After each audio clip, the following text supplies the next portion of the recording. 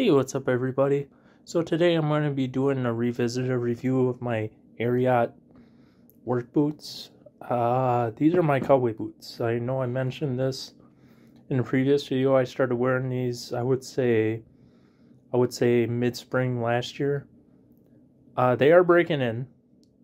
These are one of the most, by far, the most comfortable work boot I've ever owned. That's all I gotta say. They're really comfortable. I like them a lot. I like the stitch work. I like the stitch work a lot on the sides of the boot.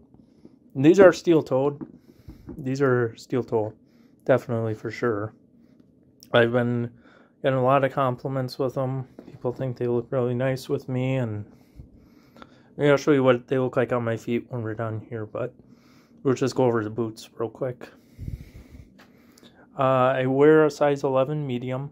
I do like the wideness, but that doesn't work with these because, well, my feet, they feel really big. I'll just keep it at that. So, yeah, these are pretty slick. They're really comfortable.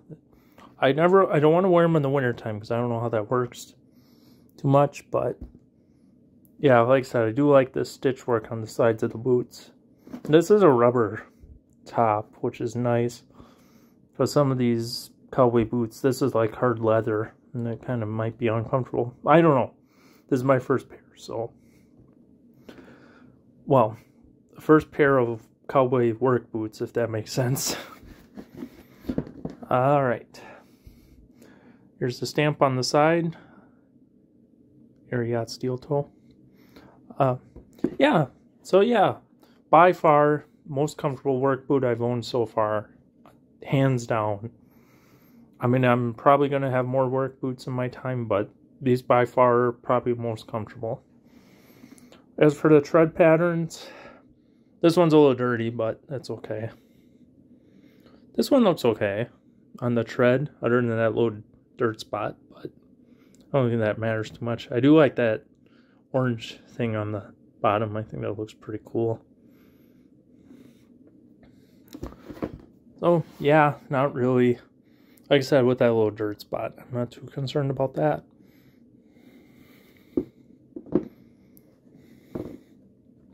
As for the other boot, same deal.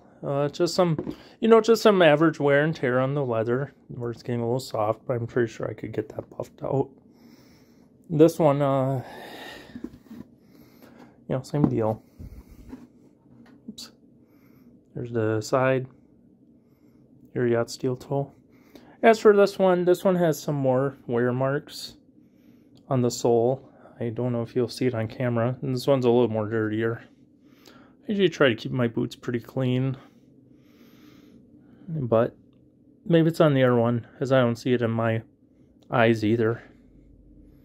Like I said, just a little dirty, not bad. I don't know, with a little manual labor, we'll clean. Let me check the other one quick. Yep. Is this one. So you have a little crack in the sole, but that's not affecting the outcome of the boot. So yeah, and well, just here's the box. I do like keeping the original boxes for my boots, because then that way I know what I have in inventory or in my possession. Then here's the side. This is a Ariat Sierra wide square toe steel toe boot. It's electrical hazard compliant, which is kind of nice. The color is aged bark. There's the I think that's the serial number, or maybe that's the barcode number, I'm not sure. But yeah, 11 medium. You don't have to worry about these other two numbers unless you live internationally. So in the UK I wear a size 10. In Europe I wear a 44.5. Because they use a different system than we do, obviously. As for the insides of the boots, I forgot to show that. Your average wear and tear. As you see, the printing's coming off the insole, which is typical for that one. As for the other one, oops, We get a better grip. Yeah, your average wear and tear. This little plate in the inside rubs against the back of my heel. Sometimes it hurts, but if you're wearing the right socks, it doesn't hurt at all. Maybe this just prevents the boots from slipping inside, you know, this little thing. And then the shaft of the boot, you know. So, average wear and tear. As for the front of the boots, here's the actual tag, if you guys want to know this for information. They're not waterproof, but they're more so water resistant. So, for those that want to know that, these are not waterproof, but they're more so water resistant, which is nice. So, which helps. That it's not the same thing, but it still will do the job. It'll keep your feet dry.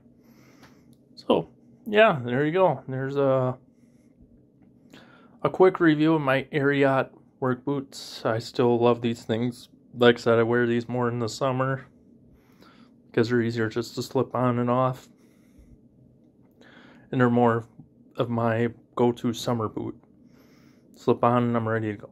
You know, versus tying. So yeah, if you guys like this video, feel free to like it. If you don't, you know what to do. And I'll talk to you all later. Bye for now.